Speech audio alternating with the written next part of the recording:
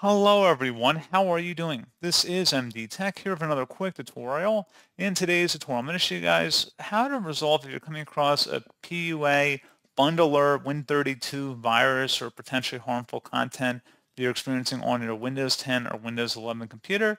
You're probably getting a dialog window from either Windows Security or some other third-party application that is suggesting that there is this virus on your computer.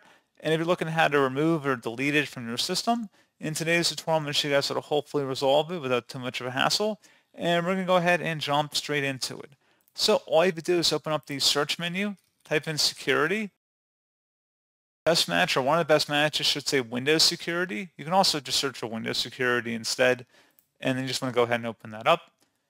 On the left side, select Virus and Threat Protection, and then on the right side, you can select Scan Options, and I recommend doing a full scan of your system.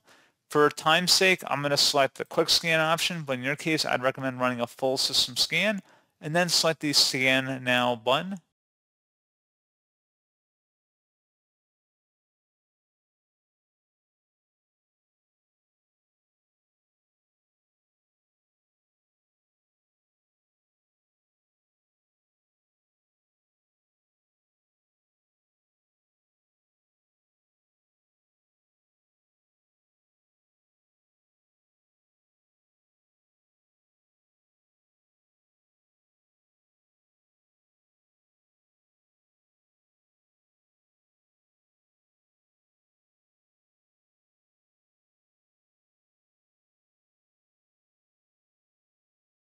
And then if it was able to identify any threats, hopefully at this point you'd be able to go through the quarantine and removal process.